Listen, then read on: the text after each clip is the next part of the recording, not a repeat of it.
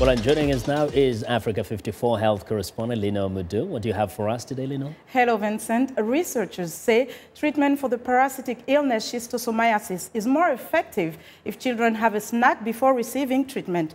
The researchers work with students at 12 primary schools in Uganda. In addition to an educational message about the parasite, children at some of the schools were given donuts and mango juice prior to treatment. The children who ate something before getting the medicine had half as many parasite eggs in their stool as those at non-snack schools. The study was conducted by researchers from Makerere University in Kampala and was published in the journal PLAS Medicine. And a tuberculosis survivor in South Africa campaigns for more action against the disease in the country, where drug-resistant TB is gaining ground. A city of 750,000 people is located 40 kilometers east of Cape Town. Its residents are enduring a tough situation.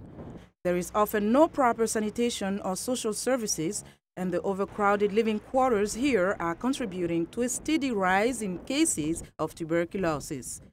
Kayelitsha also has one of the highest burdens of TB in the country, but 23-year-old Fumeza Tisile has survived the disease. Well, I was shocked to know that I have TB, especially when they said that it is MTR. I didn't know anything about MTR at the time. Patients can develop strains of TB known as multi-drug-resistant or MDR, extensively drug-resistant XDR, and totally drug-resistant TDR-TB. Standard treatment for TB usually includes a mix of 4 drugs over a period of 6 months. Drug-resistant TB takes much longer. Nkosanti Mzana has been diagnosed with XDR-TB.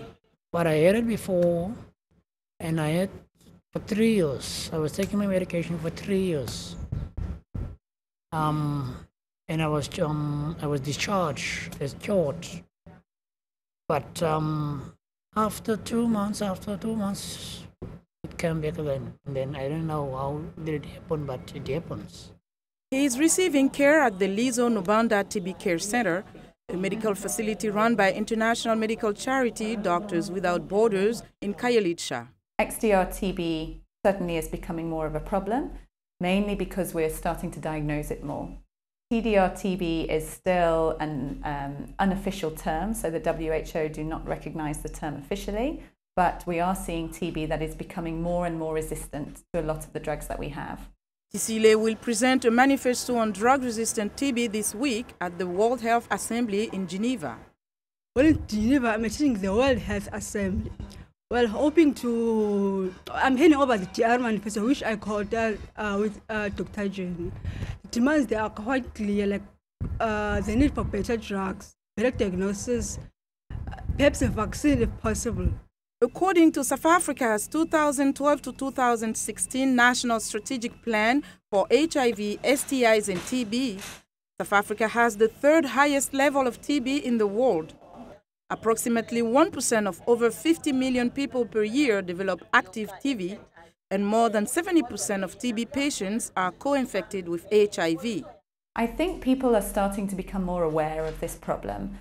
It's taken a little bit of time for people to understand that it's actually an emerging epidemic, but I think people are starting to sit up now and realize that if we don't do something drastic very soon, then it will become an overwhelming epidemic. The South African government and governments across Africa, I think, have done a lot in terms of tackling the TB epidemic, but now drug-resistant TB is certainly becoming more of a problem. The World Health Organization estimates that 8.6 million people developed TB in 2012 and 1.3 million died from the disease. According to WHO, as many as 2 million people worldwide may be infected with drug-resistant TB by 2015.